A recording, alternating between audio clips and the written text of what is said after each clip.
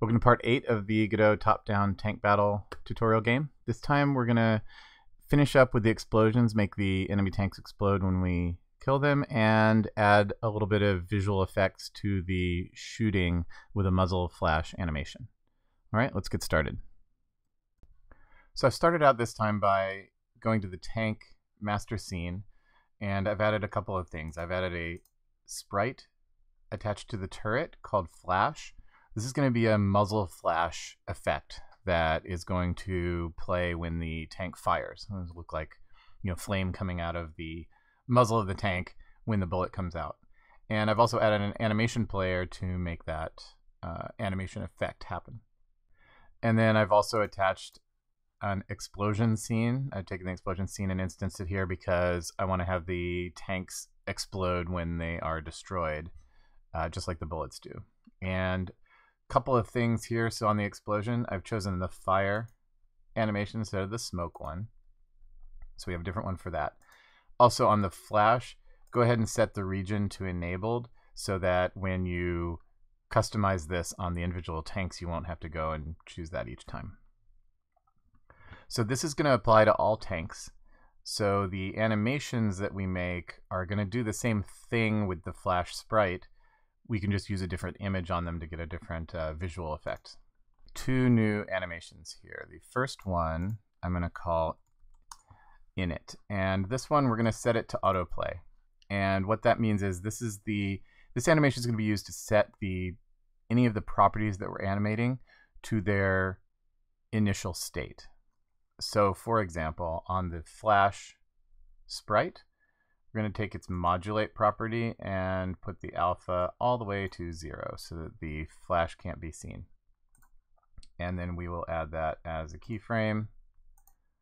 And that's all we need in there for now. When we add other effects and things, we might have other properties that we need to add here. Okay, and now we're going to add another animation. This one is going to be the muzzle flash effect. And I don't want this to take 1 second. I only want it to take 0.15 seconds. It's going to be a nice short animation. And I'm going to set the steps to 0.01 so that we have a little bit more of a control over where we can set the keyframes. And let me zoom this out so we can see the whole thing. So this is going to have two tracks on it. First, we're going to set the modulate. So let's set the alpha back to maximum and add that as a keyframe. Then we're going to move out to around here, almost all the way to the end, and we're going to hit another keyframe. So it's going to stay with a full alpha there, and then at the end, we're going to quickly ramp down to invisible again. So it'll be visible and then become invisible. And then the other thing we're going to do is we're going to change its scale.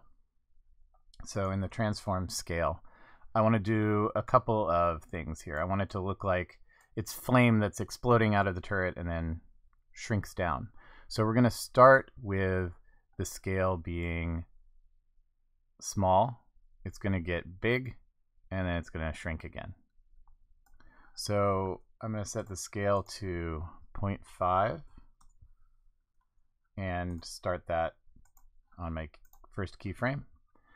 And then somewhere about here,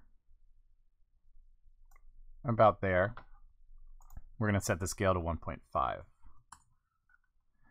And that will be that. And then about here, where we are shrinking down again, we're going to set it to 1. And then it can remain that size during the end of it. Okay, so it's really hard to tell what that's going to do, so we need to add an actual image there and play the animation so you can see what it'll look like. Okay, so now if we go over to our player tank, we can add the image here and choose the texture region. I'm using this orange one. Let me zoom over here. I'm using this orange one here.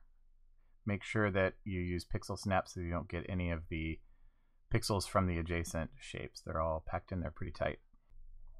So now we can see the image there. Now we need to move it so that it's going to be at the tip of the muzzle, but we also need to change its offset. And the reason for that is because we're scaling. When we scale it in the animation, it's going to scale centered on the center of the sprite. So it's going to scale in equally in all 4 directions. I want it to scale from here, like it's coming out from the end. So we're going to change the offset about like that. And then we're going to change the position, maybe 60 pixels. Yeah, maybe a little bit smaller than that. 55. Okay. So now it's at the tip of the cannon, and if we shoot, we should see it play. Okay. That's the effect we're going for. So when I shoot, you can see it scaling upwards and then back down again and fading out at the end. Now the other thing we added to this tank scene was the explosion. And so I want this explosion to play when the tank is, when it dies, when it runs out of health. Right now when it runs out of health, we're just doing cue free. But we created this explode function. This is where we're going to put the code to do that. So what do we want to happen when it explodes? Well, there's a few things we need to do. We need to take its collision shape and disable it, because we don't want more additional bullets hitting the explosion while it's playing. We'll set alive equal to false, which makes the physics process stop running, so it won't move anymore. We're going to hide the turret and the body. Right, because we don't want to see them. We're going to see the explosion. And then we're going to play the explosion. So we need to do 2 things. We need to show the explosion because it's hidden right now, and we need to explosion.play. Now that will play the explosion, and then when the explosion finishes is when we want the tank to actually be destroyed. So we will connect the animation finished signal here, and when the explosion animation finishes, that's when we're going to cue free.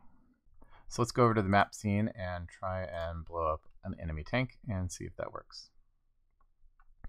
You notice I already added the muzzle flash to the enemy tanks as well, which was the same, there we go. Same process as adding it to the player. I just used a different image. I used the yellow one instead of the orange one. And if you want to, you can go over to the enemy tank and you can scale the explosion to whatever size you feel is going to be good for the size of the tank. You can unhide it here and see that's what it's going to look like when it explodes. So I think that'll be all right. A little bit bigger, 1.5. That'll do it for this time. It was a little bit shorter this time around. I've been really busy with the end of the school year happening, so I'll hopefully be able to ramp back up in speed in the next couple of weeks. So I hope you enjoyed it and learned a little bit about how to do some basic animation effects. We'll be doing a lot more of those as time goes on to give some other visual effects as well. And coming up, we're going to talk about adding obstacles and pickup items to the game. Thanks for watching. See you next time.